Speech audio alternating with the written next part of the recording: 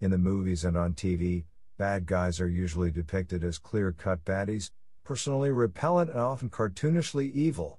Unfortunately, history shows that real life is usually more subtle than that, and that folk who are objectively terrible, or even outright monstrous, are often quite charming in person.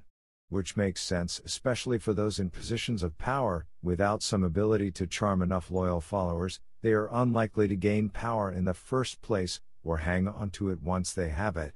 After all, the modern era's three worst monsters, Hitler, Stalin, and Mao, all managed to convince millions of adoring followers that they were good guys. Following are 16 people, actually or reputedly terrible, who were also capable of being quite charming. Number 1. Pol Pot was a kind and inspirational college professor. Saloth Sar, better known to history as Pol Pot, 1925 to 1998, was a Cambodian communist revolutionary who led the Khmer Rouge into seizing power in 1975.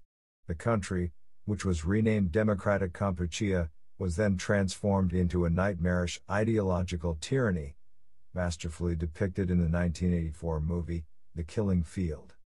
During his years in power, roughly a quarter of Cambodia's population was killed in a horrific genocide carried out by Pol Pot and his followers, that was made even worse by its irrationality. In an attempt at social engineering, Cambodian cities were evacuated, and the urban masses were forcibly converted into peasants toiling on poorly run collective farms. Roughly 3 million were murdered or starved to death before the nightmare ended when the Khmer Rouge were driven from power in 1979. Monster though Pol Pot undoubtedly was, he was also a charismatic figure who gave little indication of what he would become.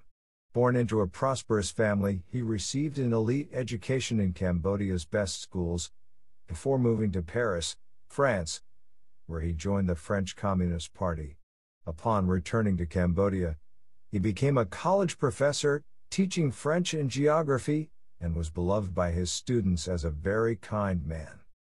In those days he frequently spoke on the themes of human decency and kindness, and was described as an attractive figure.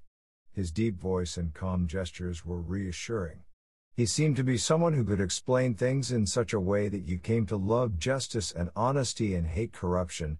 Some students remembered him as calm, self-assured, smooth-featured, honest, and persuasive, even hypnotic when speaking to small groups.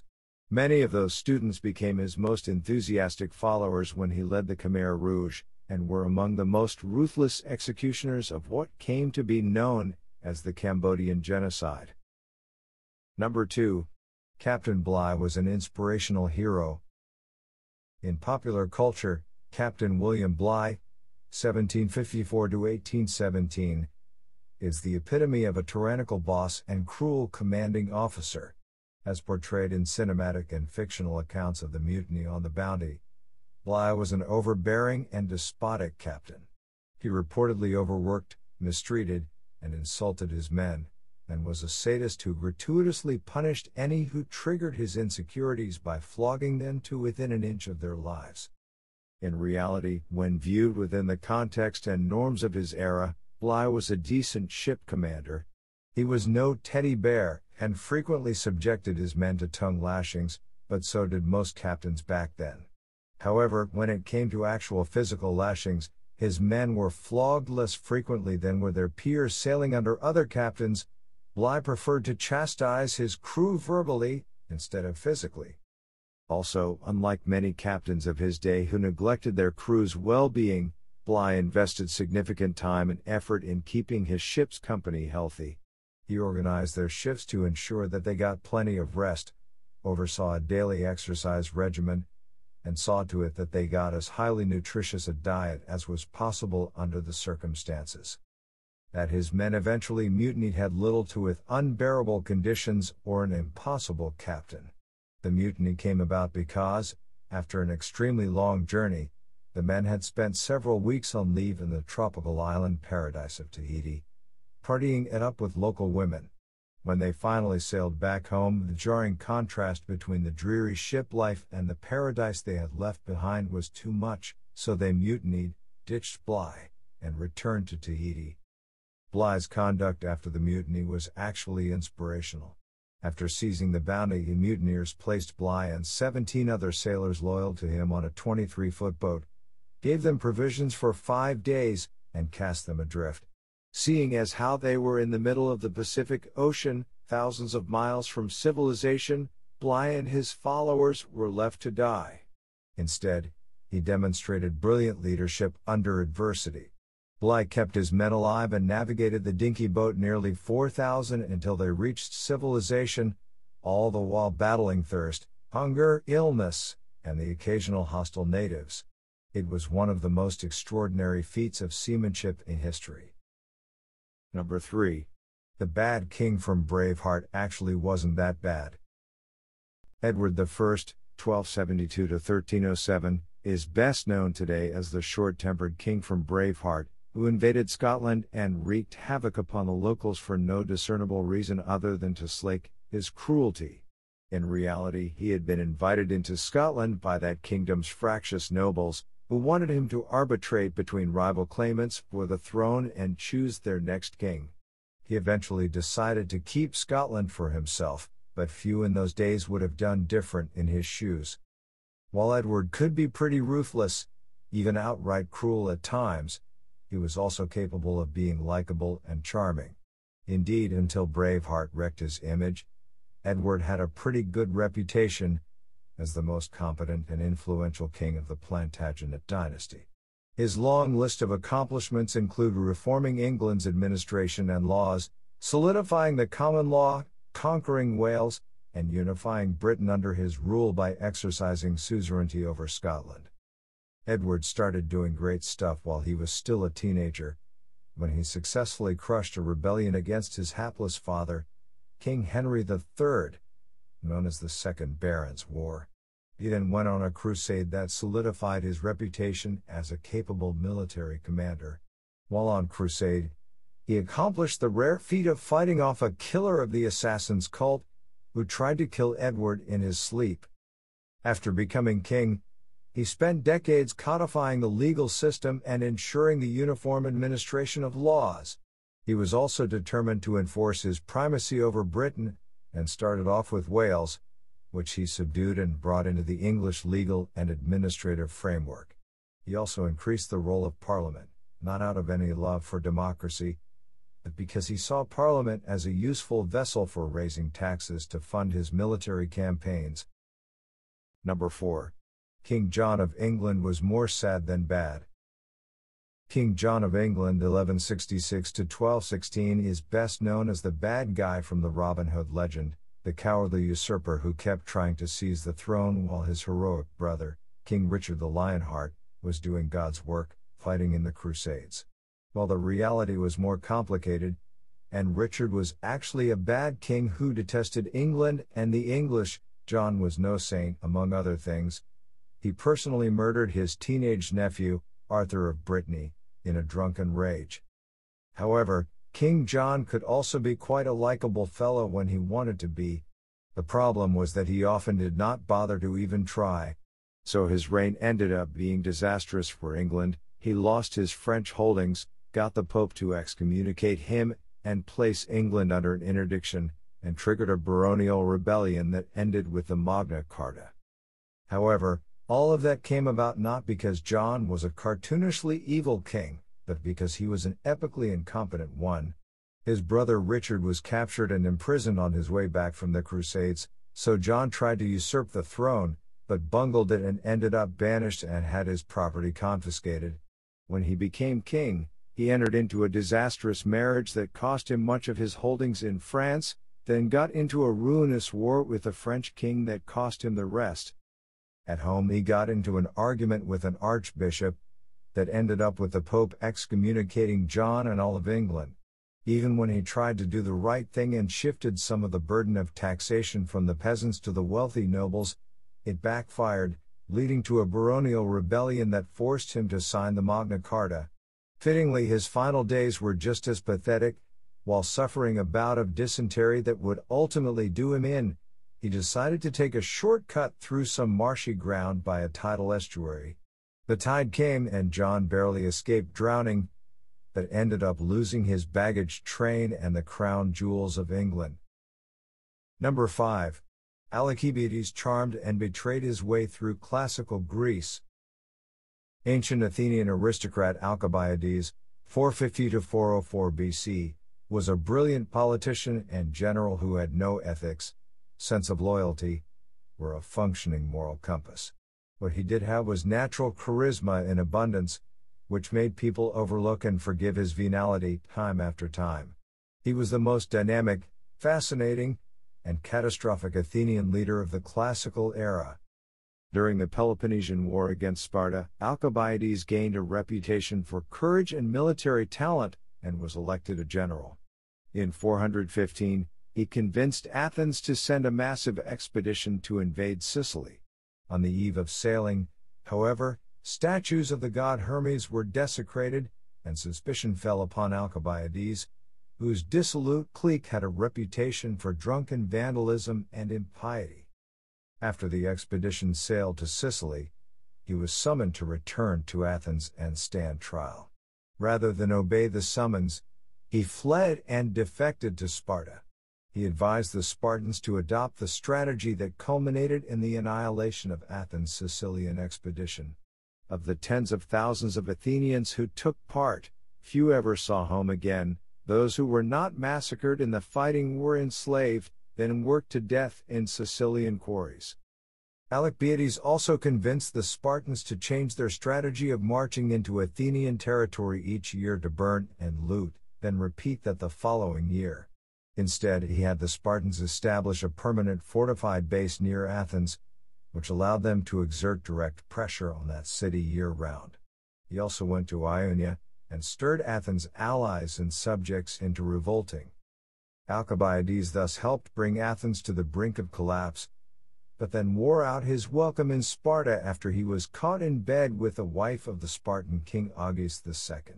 Fleeing again, this time to the Persians, Alcibiades convinced them to adopt a strategy that would prolong the war as long as possible, keeping the Athenians and Spartans too busy fighting each other to challenge Persia's interests. Then, incongruously, Alcibiades convinced the Athenian fleet to accept him as its commander. From 411 to 408 BC, he led the Athenian navy in a dramatic recovery, winning a series of stunning victories that turned the war around, and suddenly it was Sparta that was reeling and on the verge of collapse.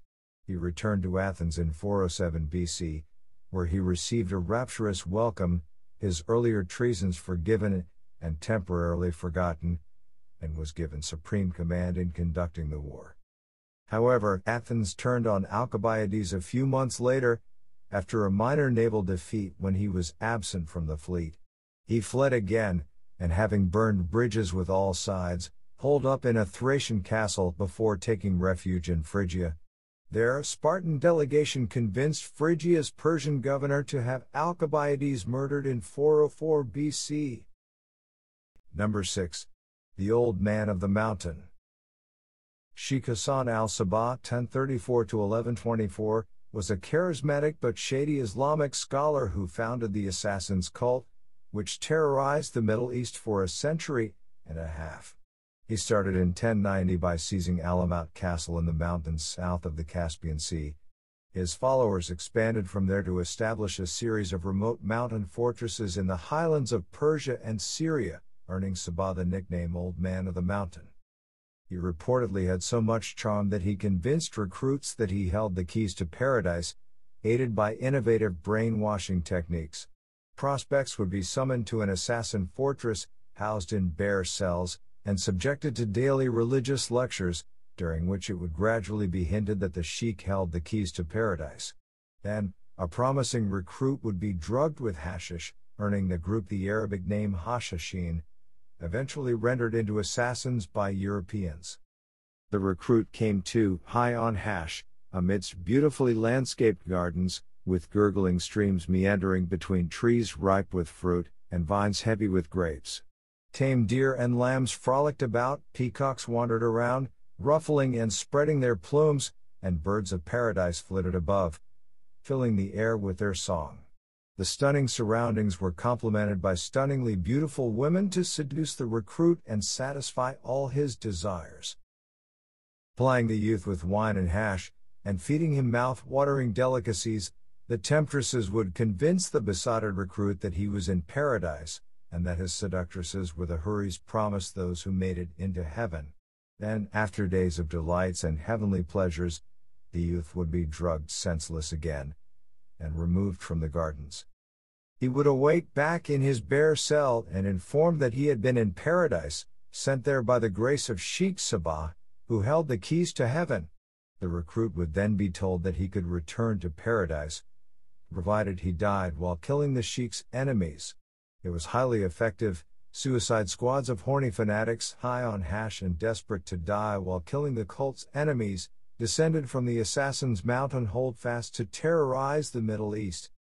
An early believer in propaganda of the deed, Sabah had his assassins murder their victims in as dramatic and public a manner, to advertise his cult's reach. It also struck fear into the hearts of leading men by fostering the perception that those targeted by the assassins were dead men walking, no matter the precautions taken. Sabah's cult survived him for nearly 2 centuries, until they were done in by the Mongols. Number 7. Black Bart, the Gentleman Bandit.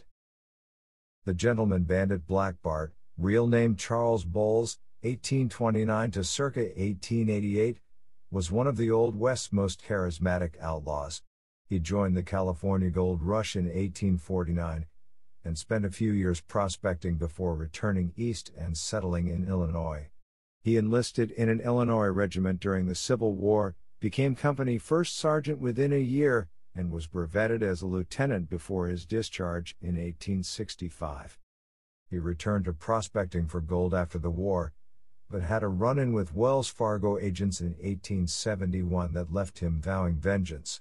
He got his revenge by changing his name to Black Bart, after a character from a dime novel, and taking up a career as a highwayman. He specialized in robbing Wells Fargo stagecoaches in Northern California and Southern Oregon. He had an air of sophistication and polite charm about him while robbing people at gunpoint, and was thus viewed as a gentleman bandit.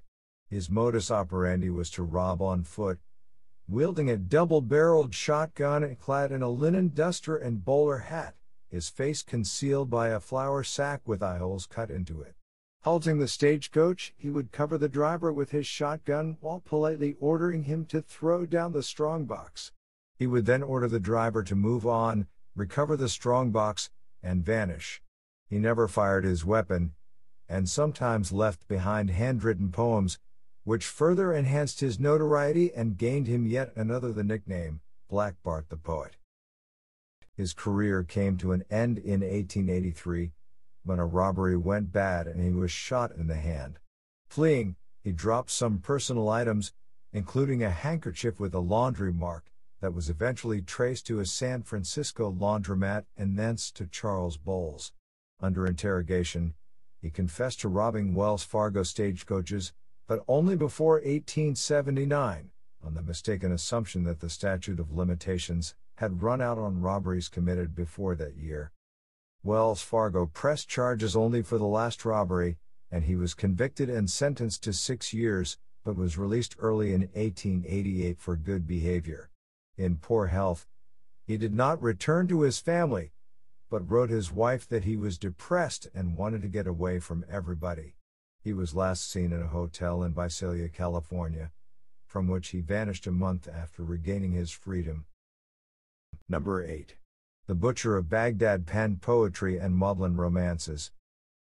The Butcher of Baghdad, Saddam Hussein, 1937 to 2006, ruled Iraq from 1979 until his ouster in 2003, a period marked by extreme brutality, repression, and corruption at home, plus costly wars against his neighbors. At least 250,000 Iraqis were killed in a variety of purges and genocides by Saddam's security services. Hundreds of thousands more Iraqis were killed in Saddam's invasions of Iran and Kuwait. He was also a smooth operator who knew how to lay on the charm when he wanted to. Indeed, on the day he was led to his execution, most of Saddam's American guards had tears in their eyes at the impending death of the kindly old man they had come to know. Odder yet, Saddam had a maudlin streak, writing 4 steamy romance novels, plus numerous poems and poetry collections. His best-known novel is Zabibah and the King, a convoluted love story set in 7th century Tikrit, Saddam's hometown. It revolves around the beautiful and brilliant Zabibah, her perverted husband, and a handsome ruler named Hussein. Each night, Zabibah is summoned to Hussein's palace, where she fobs off Hussein by giving long political speeches. Hussein eventually gets the hots for Zabibah's, and sexual tension builds up between the duo. Her husband, fond of orgies and money and deviant sexual practices, is unhappy with the budding relationship between his wife and handsome Hussein. So hubby disguises himself and rapes Zabibah as she walks home from the palace one night in order to shame her. However, Hussein loves Zabibah too much to let that destroy the romance, so he goes after the perpetrator. After various adventures, Zabibah leads an army and is mortally wounded in battle, dying while proclaiming Arab nationalism with her last breath. Hussein kills the rapist, avenging Zabibah's honor. The novel was as unsubtle an allegory as it gets. Zabibah represents the Iraqi people. The rapist husband represents America. The rape represents the United States ousting of Iraq from Kuwait in 1991, and is dated January 17, the same date as the commencement of Operation Desert Storm. The heroic King Hussein is Saddam Hussein. Knowing that they had better, Iraqi critics praised Zabibah as a literary masterpiece. It became a domestic bestseller, with over 1 million copies flying off the shelves, and a musical appeared in Iraqi theaters. Saddam's sycophants in the Iraqi Ministry of Information turned the novel into a 20-part television series, which aired on and was frequently rerun on Iraqi TV. Number 9. Israel Beer charmed his way into the highest reaches of Israeli government. Israel Beer, 1912-1966, was a charismatic and well-liked Israeli officer who rose to prominence as an expert on Israeli military history. That expertise secured him a high-ranking position in the Israeli Ministry of Defense, which tasked him with writing a book on the Israeli War of Independence. It also won Beer a place as a trusted confidant and advisor of Israeli Prime Minister David Ben-Gurion. Beer arrived in Palestine in the late 1930s with an impressive CV, having graduated from the Austrian Military Academy and served as an officer in the Austrian Army. He then fought in the Spanish Civil War with the International Brigade, where he was known by the nom de guerre Colonel José Gregorio. Between his martial exploits, he managed to get a PhD in literature from the University of Vienna. The resume was bunk. The real Israel Beer had died years earlier. His rapid rise highlighted the difficulty Israeli intelligence had during a period of mass immigration and spotting infiltrators. In reality, Beer was a Soviet spy, and not even a Jew. Supposedly a man of the sword and letters, urbane and handsome, he cut a swath through Israeli society and Tel Aviv's nightlife as a ladies' man. However, it took a long time before the fact that he was uncircumcised raised suspicions. In the meantime, Beer took advantage of his access to Israeli secrets and Israel's prime minister, whose diary he raided to not only photocopy, but to tear out entire pages and pass them on to his handlers. The deception finally fell apart in 1961, when he was caught delivering a briefcase stuffed with sensitive materials to the KGB. He never revealed his true identity during subsequent interrogations. He was tried and convicted of espionage, and sentenced to jail, where he died in 1966, taking the secret of his identity to his grave. Number 10. Jonathan Wild was a crime fighter and criminal kingpin. 18th century English master criminal Jonathan Wild, 1682 to 1725, reigned over an underground kingdom of thieves and highwaymen, ran a far-flung extortion racket, and was Britain's biggest fence for stolen goods. After he feigned reform, the authorities turned to Wild, gave him the title thief-taker, and set him loose on the criminals running amok and terrorizing London at the time. Wild took to his new job and title with a passion, forming highly effective teams of thief catchers who fell upon the criminals with a will, breaking up gangs and sending criminals to the gallows by the dozen. During his thief-catching career, at least 120 were executed based on Wild's testimony and information that he furnished the authorities. As a side business, Wild also had a gig as a private detective, recovering stolen goods for a fee. What he failed to tell his clients, however, was that their goods had been stolen by thieves working for Wild, and that recovery simply came down to sifting through his warehouses of stolen property. Far from going legit, Wild had hoodwinked everybody, and the thief catcher became an even bigger criminal kingpin, ridding himself of competitors by delivering them to the authorities. He was finally brought down when a criminal double-crossed by Wild accused him of fencing stolen goods. An investigation confirmed the malfeasance, and Wild was arrested. That was when many of his underlings turned Crown's evidence against him, and his whole scheme of simultaneously being England's greatest crime fighter and greatest criminal came out. He was swiftly tried, convicted, and hanged at Tyburn, where he had sent so many others to their doom.